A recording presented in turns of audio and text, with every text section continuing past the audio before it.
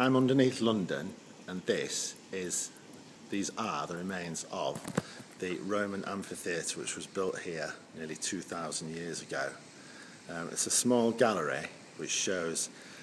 some of the edge of the amphitheatre where gladiators fought, and they've done some images here of what the gladiators might look like. And my story that I'm writing at the moment is about two children who go to this amphitheatre, and it's kind of a ghost story to do with the building of a new football stadium, and it's really useful for me to come here to look at it because I am now in a place where there was an amphitheatre, and it can make me feel what was it like here when there were gladiators here, when there were animals here fighting, and how would my characters feel when they came here. And that's why it's really useful for me to come here for my research, so I can feel what my characters would have felt.